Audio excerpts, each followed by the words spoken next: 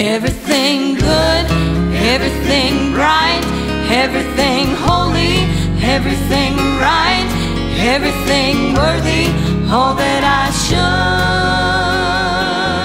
And all is well, 'cause I'm gonna dwell on everything. Good news, hallelujah. When you can open up the paper and you can find things that's kind of down and out, or turn on the television to the news channel and you don't like what you hear, I want you to know that you can take comfort in the Word of God tonight, because it is good news, and we need to grasp this good news. We need to take hold of the Word of God, and we need to persuade men to follow the Lord. I want to follow the Lord, because I know that there's nothing out there that's going to fulfill me like the Lord can. Hallelujah.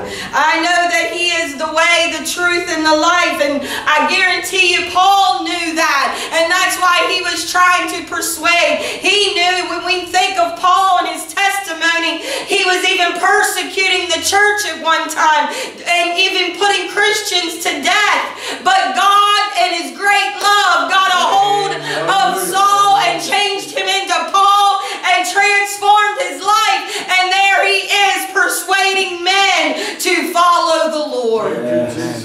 How many know, even when we find ourselves just as Paul in this scripture, persuading men to follow Jesus Christ sometimes isn't always the easy task. It's not always a thing that's the popular thing, because if it was, this church would be packed. We would have to have the walls removed and make it bigger. But we can see that we are living in the last days, and there are people that need to come to know Jesus Christ. Yes. Amen. Lord. It says in this scripture that even while he was persuading them to come to him, or to come and try to persuade them into following Jesus Christ, he got so upset because they blasphemed and they turned away, and he said, well, he goes, I'm leaving this place. He goes, your blood will be upon your own heads. That's one thing we've got to know. When you hear the gospel of Jesus Christ and you have heard it, you will have to give an account for it one day. That's right. Boy, what a wonderful opportunity. If I think of someone, and there's plenty, there's even multitudes in this nation that never have heard the gospel. They don't have a clue.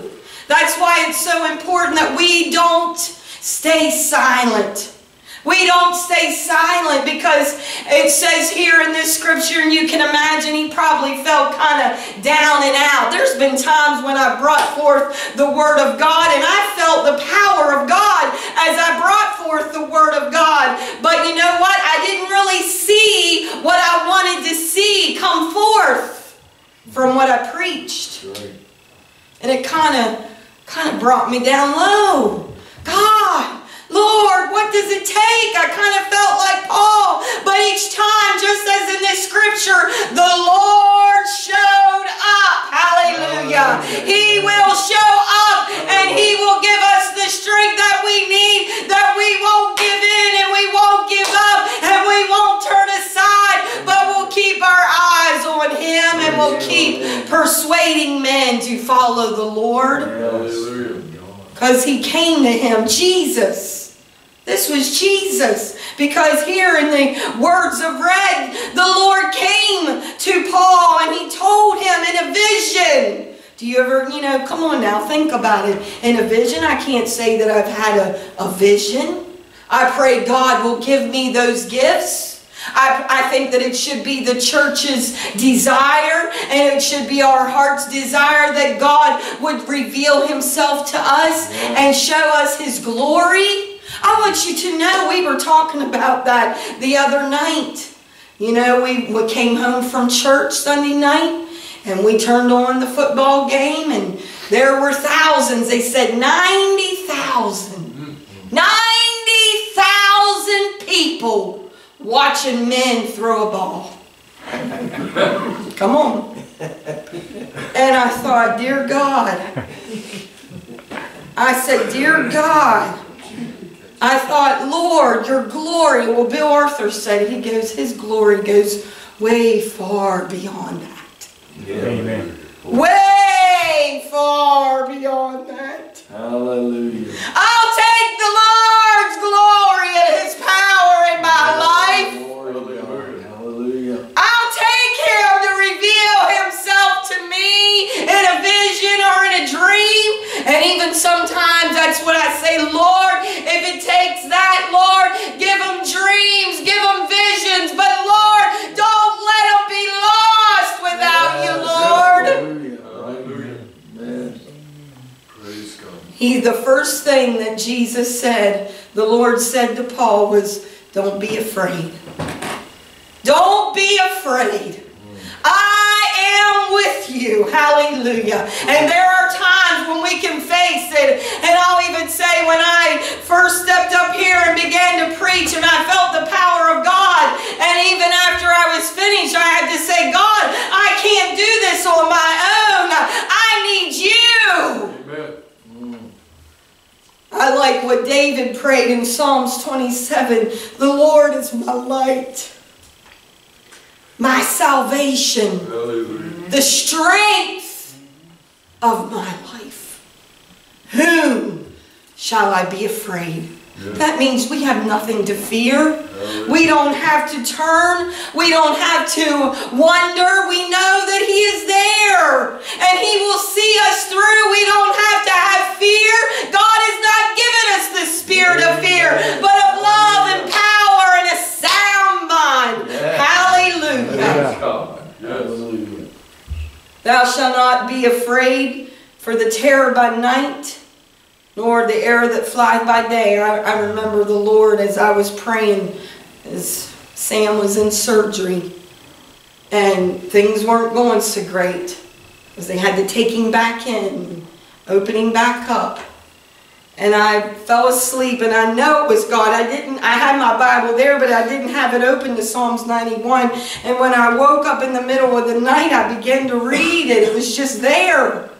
And that whole scripture was just, it was for us at that moment in that time. And I knew that God was going to see everything through. Everything was going to work out, because no matter what comes our way, no matter what it seems like is going wrong, God is there and He is keeping us, and we don't have to be afraid. We can take refuge in Him tonight. Yes. Amen. Because He gives us His peace. Where would we be tonight without the peace of God? The peace that He gives that passes all understanding. When we don't understand things or can't try to figure things out, we know that He gives us that peace. He sustains us. He said, don't be afraid. He said, but speak. If there's one thing, I want you to be encouraged tonight to continue to proclaim the gospel of Jesus Christ. Don't be silent. Don't turn away and say it's no hope. There's no way. I'm here to tell you, and in this scripture, as Jesus proclaimed it to Paul, we need to speak the truth. Hallelujah. Yes. This is the truth tonight, and it's the only thing that will set men free. Praise God. It's the only thing that's going to set you free. The Lord will encourage us to continue doing what we're doing. As Sam says, keep on trucking. We got to keep on trucking. We got to keep on taking it one day at a time, sweet Jesus. Yes. Knowing that He will be with us if we keep proclaiming it, as in Isaiah. What a powerful scripture 61, to proclaim liberty to the captives, to the opening of the prison to them that are bound, to proclaim the acceptable year of the Lord. We need to know that God is ever before us, and we will keep on telling it. We will keep on speaking it. Hallelujah. Jesus. In Romans 10:8 it says, the word is nigh thee, even in thy mouth and in thy heart. Boy, that's where we need it to be. Yes. Good. What did David say? Lord, hide it in my heart that I might not sin against you. Lord, let us keep it in our heart, and then it's going to come flowing out of our mouth, because the abundance of the heart, the mouth speaks. Let us speak the word of God in faith. The word of faith which we preach, which we proclaim to a lost and a dying world. Hallelujah. Praise the Lord. And hold not thy peace, for I am with thee. I want you to know, if there's a promise you can stand upon tonight, is to know that the Lord is with you. He will never leave you nor forsake you. He is there in your situation. What you're going through, all you have to do is to lean upon His word. Because it says in 2 Peter 3:9, the Lord is not slack concerning His promises, as some men count slackness. That means what you think men, God is never going to let you down. Man might let you down. Man might let you down. Your friend might let you down. But I can guarantee you can bank on the Word of God tonight and know that it is a promise. Hallelujah. Yeah. It's been tried and true. And He's going to be with you. Amen. Thank you, Amen. Yes. Amen. Amen. Amen. Oh, thank you. Praise the Lord. Hallelujah. Having these promises is what it says in Corinthians. These precious promises. We need to hold on tight to these promises. To know that no matter what we face or what we go through, that He's going to protect us. He's going to see us through, as we were sharing in the service Sunday. That protection, that shield, that hovering. Hallelujah. He will be able to quench all the fiery darts of the wicked. He is our refuge in the time of the storm and the fierce waves that come and beat up against us in this life. We can take refuge in Him. Hallelujah. A very present help in the time of trouble. Yes. And also grace to help in the time of need. Do you have a need tonight? Amen. Who has a need tonight? Come on, lift it up to the Lord. Let Him see. Lord, I got a need. I have a situation, but I know in the time of need there is grace. Your grace is sufficient for me. Thank the Lord. And you will see me through. That protection that we need. Hallelujah. I believe in the blood of Jesus Christ tonight. I know that I am blood bought. Hallelujah. He has saved me and cleansed me. And I'm thankful, hallelujah, that I'm covered. And the enemy can't come through that blood. Yes. Thank you, Jesus. The blood, hallelujah, that will keep us from the enemy. Praise God. We can have fellowship and we can know that He will sustain us. And it says that no man shall set on thee to hurt thee, for I have much people in this city. Hallelujah. I want you to know that's why we need each other tonight. We need to know that if we're going through something, there's been times when I've been going through something and I just needed a brother, another Christian believer to pick up the phone or to go to them and pray and believe that God would move in this situation. Amen. Amen. We need each other. The Holy Spirit will lift our spirit. And He will remind us of the strength that is in our fellow brothers and sisters in Christ. Yes. You know, there's been times where I've come to church and just by someone else's testimony, what a wonderful testimony, Brother Sam. That was just wonderful. Even in the times of when we lose loved ones or we face sorrow, He is there. Amen.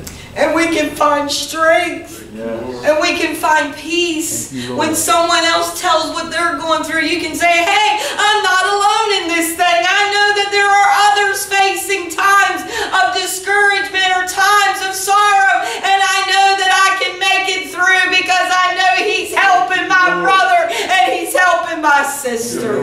Praise you, God. And He's not going to leave me. Hallelujah. He's going to sustain me. Hallelujah. There is much people in this city. Hallelujah. We might be small, but we are great in God. Hallelujah. We are big in Christ Jesus tonight. And we can take refuge. And we can know that He will be there for us. Can you say amen tonight? Amen. Hallelujah. Praise the Lord. Let's stand in His house tonight. Hallelujah. I want to just say praise God for His goodness, Praise. His sweet spirit, His comforting spirit that has been here tonight. Hallelujah. And I just want to say thank you for taking the time to come into the house.